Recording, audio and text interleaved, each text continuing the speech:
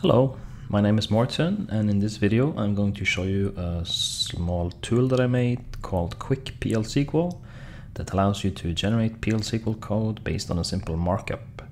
So the idea is from Oracle's Quick SQL that is included with Apex, where you can enter some simple markup and you can get table scripts generated.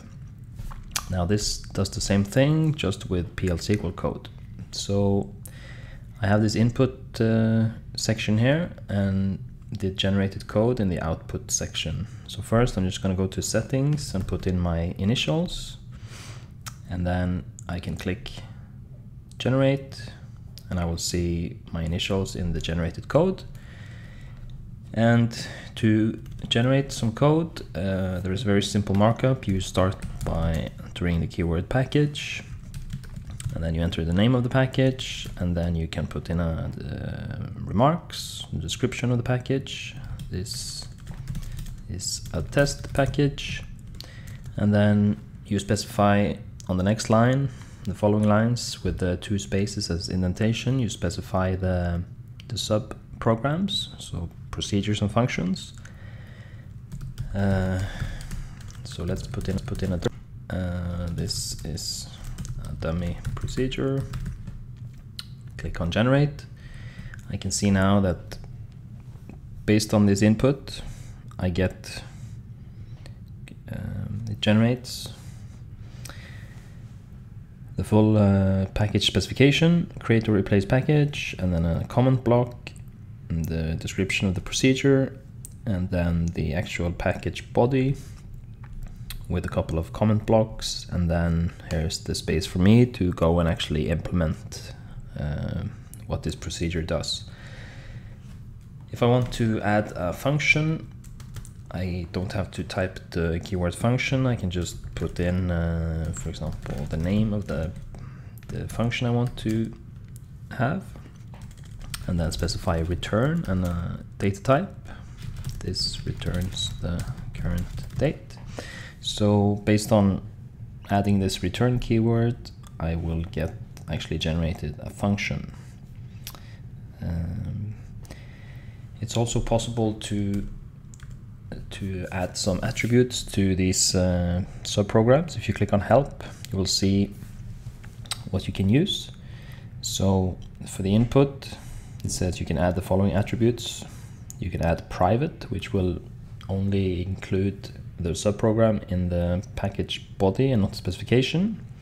So if I say I want to have a procedure called do something, and it will take a parameter, this does something, and then I want to put in brackets private.